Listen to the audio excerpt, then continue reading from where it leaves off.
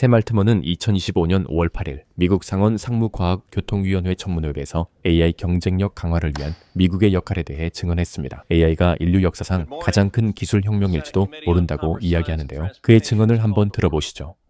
I am incredibly excited about the rate of progress, but I also am cautious and I would say I don't know.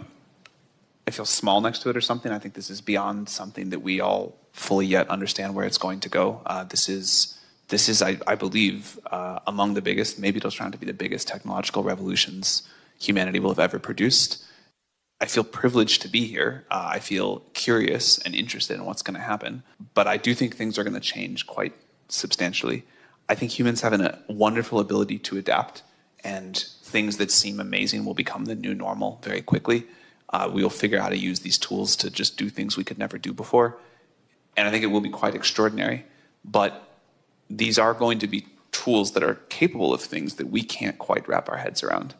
And some people call that, as these tools start helping us to create future iterations, some people call that singularity, some people call that the takeoff, whatever it is, it feels like a sort of new era of human history. And I think it's tremendously exciting that we get to live through that and we can make it a wonderful thing.